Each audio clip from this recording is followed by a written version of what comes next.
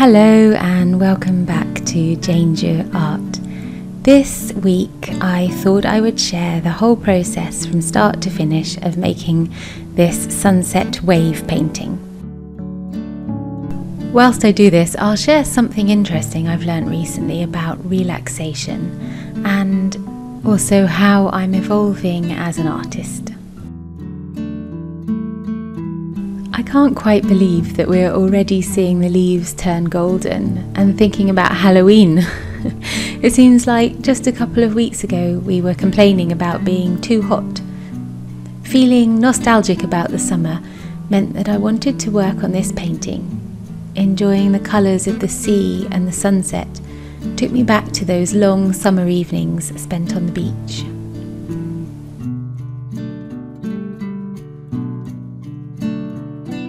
This time of year always feels a little bit like a whirlwind. What with the new school year starting and fitting all our activities into the weekly agenda. I didn't even manage to make a video last week for you, as I was too busy getting ready for an art show and competition that I took part in at the weekend. It was all worth it though, because I won first prize, which was a huge surprise and felt amazing. But I struggled with feeling very exhausted towards the end, as we were there the entire weekend, speaking to lots and lots of different people. I'm focusing on slowing down a bit now and remembering the things that matter. It's too easy, I think, to get swept up in the rush of life and forget to just enjoy the little things and savour the moment. That's my focus for this week.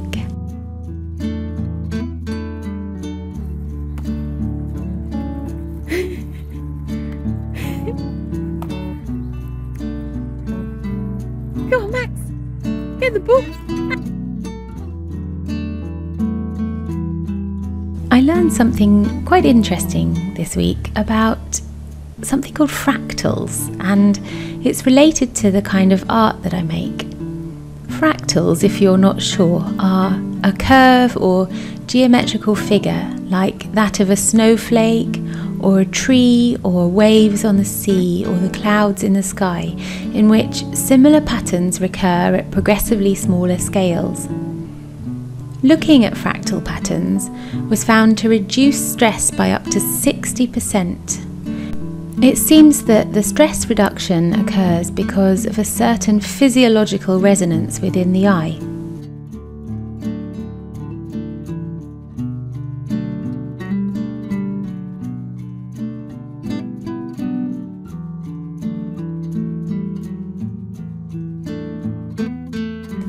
Also, in evolutionary terms, we were often exposed to these natural patterns in nature, but now we spend most of our time enclosed in artificial environments.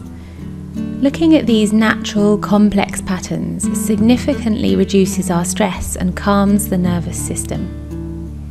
I think this may partly explain why I love painting curved lines so much and seascapes.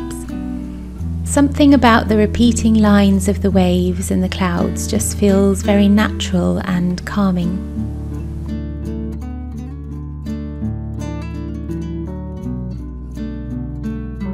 I thought I'd share that little bit of information with you, and perhaps you can put it to use somehow in your environment if you work in an office, perhaps buy one of those plants that have, real fractal patterns in them. Something maybe like a spiral aloe or a fern, and just pop it on your desk and see how it makes you feel. See if it makes you feel calmer when you look at it.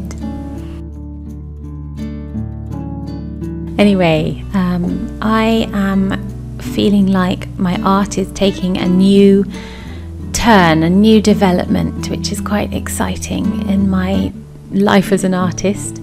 I have been painting a lot of sort of emotion, a lot of scenes of people together, people kissing, people hugging, people reuniting, couples, romance, that kind of thing. And now my art seems to have naturally moved more towards painting the sea. and I'm not sure why, but I want to paint more and more seascapes, so I'm going to follow this desire. And my next plan is to put boats on these seascapes, so I'm going to be branching out into a boat painting and boat portrait painting adventure soon, and I can't wait. I'm also going to be using a lot more oil paint in my paintings because I use it for some of my realistic animal portraits, and I just love the feel of painting with oils, so I thought now's the time. I look forward very much to sharing with you how this develops over time and sharing the paintings that I'll be making. I think as artists it's really important not to get stuck in just painting one type of thing, and if you feel naturally that you're moving on to some new subject, then you should let yourself progress.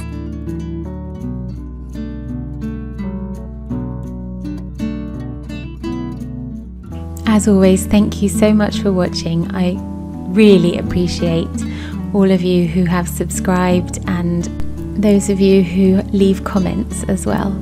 It just really helps YouTube to understand that people enjoy the video and then show it to other people to watch as well. So go ahead and leave a comment, don't be shy, and I will see you again next week. Bye for now.